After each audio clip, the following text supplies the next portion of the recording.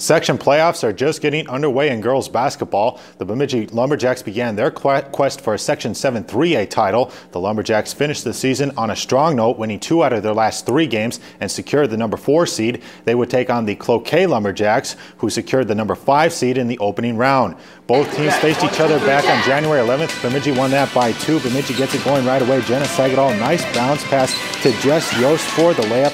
Jacks started the game on an 8-0 run. Jacks trying to maintain the lead. Kaylin Hadrava down low with the reverse layup. Look at that. Jacks up by 6. Bemidji, that is.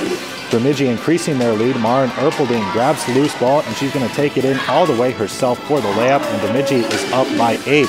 And it was a big night for Jess Yost. Here she will get the rebound and put it back in, count it, and the foul. She had 31 on the night, and Bemidji wins this one 59-30. They advance to the semifinals. They will take on Grand Rapids on Friday.